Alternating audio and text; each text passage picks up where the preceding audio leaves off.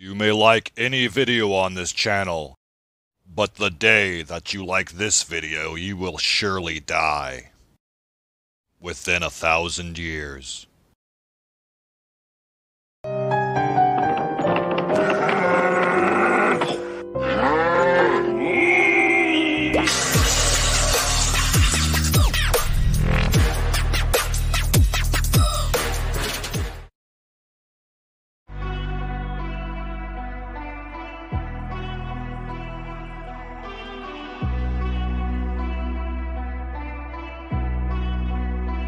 Hey, before I was born again, I famously presented a challenge to non-Christians that I like to refer to as Lewis's trilemma for the Trinitarian Son of God.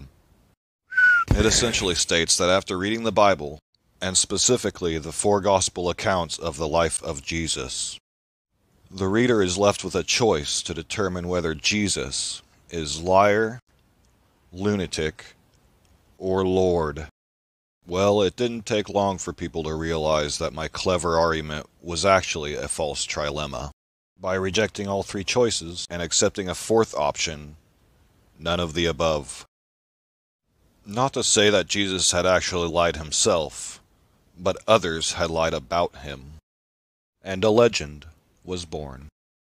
Now, I present to you a fifth option, that if true has dire consequences for you and every Abrahamic faith in the world. In fact, all of reality as we know it. It is all of the above.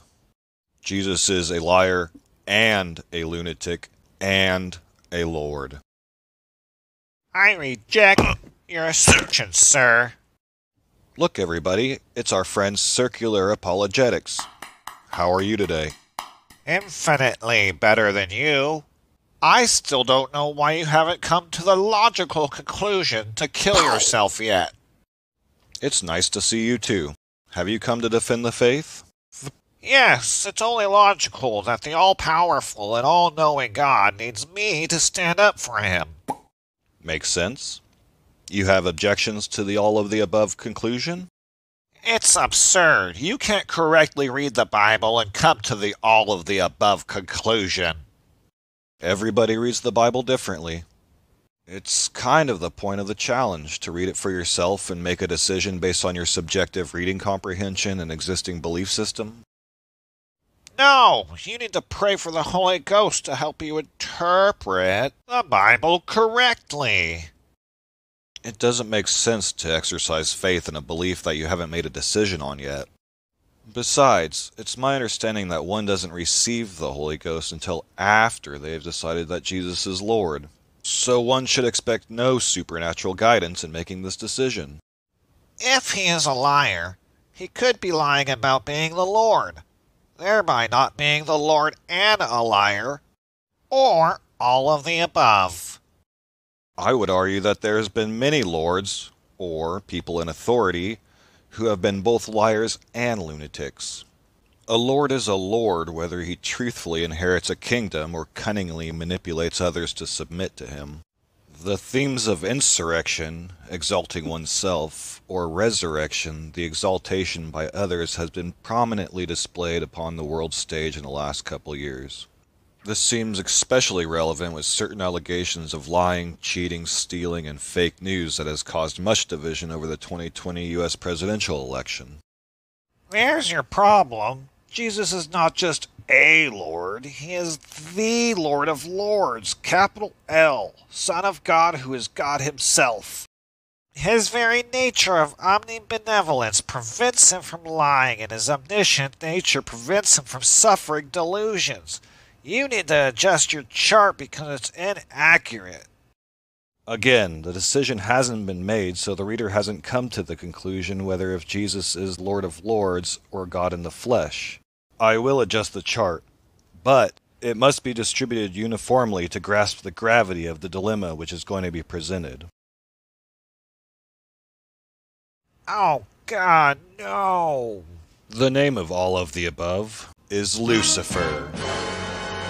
And the question that no Christian can honestly answer is this: is all of the above possible with God?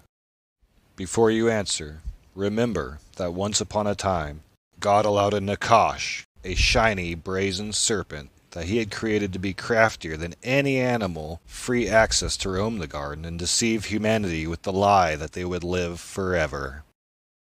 Later, after complaining about the deplorable conditions that the Lord had led his children into in the wilderness, God sent venomous snakes to attack and kill them. As they cried out for mercy, God commanded Moses to exalt a graven image of the bronze serpent to heal them from the wounds which he had inflicted. Then finally, generations after the events in the wilderness, the people of Israel began to idolize their savior, the bronze serpent, or BS for short. When the good King Hezekiah, the greatest king Israel had ever known, saw fit to destroy the bronze serpent because the Israelites had placed it in direct competition with the worship of the one true God of Israel, Jesus compares himself to this graven image idol, and if the bronze serpent typology is taken in the proper context, Hezekiah did well to destroy it when the people elevated it to a place equal to God's, hence the Trinity. The Gospel of John states that the devil was a murderer from the beginning. But strangely enough, if you are a Berean and search the scriptures diligently, you will never find a confirmed kill attributed to Satan himself, except for the strange case of the murder of Job's 10 children in the book of Job. Now, the book of Job is actually believed to be by many scholars the oldest book in the Bible, and if structured in chronological order would be the beginning of the scriptures. Here is where Christians will have a major problem when trying to attribute the murders of the beginning of scriptures to the being they think of as Satan. Allegorically speaking, if the glove doesn't fit, they must acquit. In a test of Job's loyalty, Job's children were killed when a mighty wind came out of the desert, collapsed the house they were in, and crushed them all to death. If you ask any Christian who alone has power over the winds and the waves, they will tell you it's either Jesus Christ or the Father himself. This is the equivalent of a Norseman telling you that Loki committed a murder with Thor's hammer Mjolnir, which he is completely incapable of wielding. So this means that somebody's lying about the supernatural murder of Job's children, or Jesus just isn't who you think he is. So to summarize the case against Christ, we have motive in the case of Job that God is willing to test the loyalty of his subjects, which would include the children of Israel in the first century surrounding the life of Jesus. We have precedent in the case of the bronze serpent which God exalted, knowing that it would become an idol that would be in direct conflict with his worship. But most importantly, we have evidence of a murder weapon that has Jesus' fingerprints all over it, placing him at the scene of the crime in the first supernatural murder in all of recorded scriptures. So again I ask, is all of the above possible with God? This question is at the heart of the unpardonable sin when the Pharisees are accusing Jesus of casting out demons in the name of an evil spirit, and is especially relevant to you if you can trust your Lord and Savior.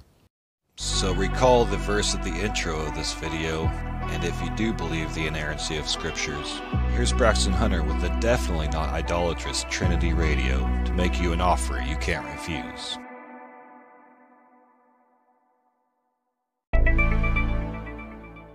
Let's finish with a pretty common one.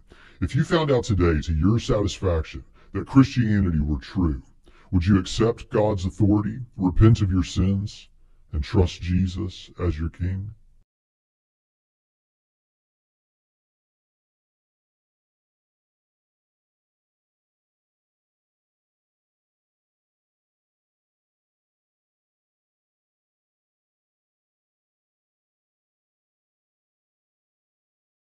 So if a YouTube channel tends to cause deconversions, then it promotes negative infinite utility.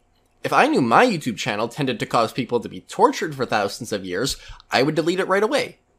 Thus, if a channel tends to cause deconversions, it should be wiped off the internet as soon as possible.